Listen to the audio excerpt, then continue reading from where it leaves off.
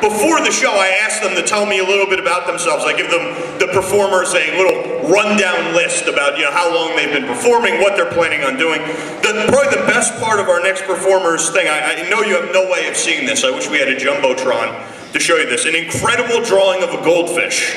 I have no idea how that fits into here whatsoever, but I have heard this performer before. I know he is very talented. He is dedicating his performance to Abraham Lincoln, who died suddenly while watching Hamlet. According to his self-description, he has pretty eyes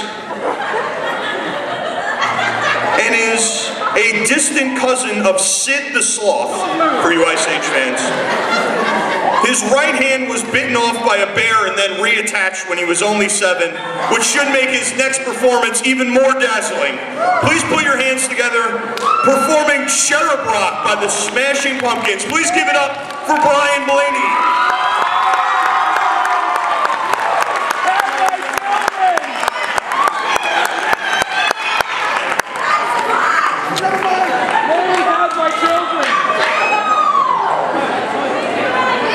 I kind of forgot a key component. Use a mic.